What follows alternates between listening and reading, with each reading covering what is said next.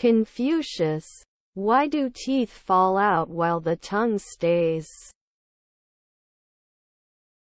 A story from Losing One's Temper and the Art of Self-Control by Emma Leeper. Confucius once heard two of his pupils quarreling. One was of a gentle nature and was called by all the students a peaceful man. The other had a good brain and a kind heart, but was given to great anger. If he wished to do a thing, he did it, and no man could prevent. If anyone tried to hinder him, he would show sudden and terrible rage. One day, after one of these fits of temper, the blood came from his mouth, and, in great fear, he went to Confucius. "What shall I do with my body?" he asked. "I fear I shall not live long. It may be better that I no longer study and work. I am your pupil and you love me as a father. Tell me what to do for my body." Confucius answered, "Tse, you have a wrong idea about your body. It is not the study, not the work in school, but your great anger that causes the trouble. I will help you to see this. You remember when you and No Wui quarreled.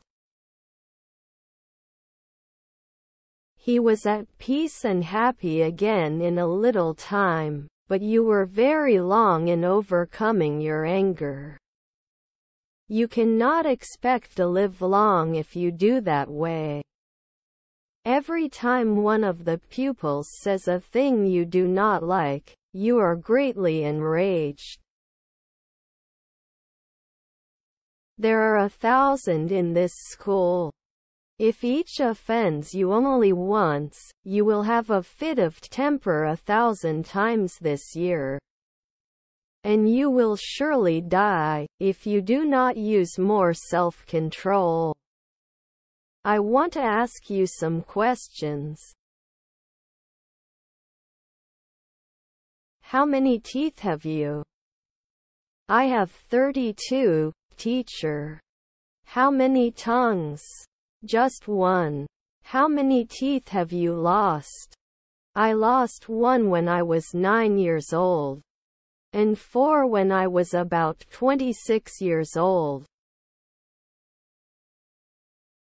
"And your tongue, is it still perfect?" "Oh, yes. You know Moon Gun, who is quite old?" "Yes. I know him well." "How many teeth do you think he had at your age?" "I do not know." "How many has he now?"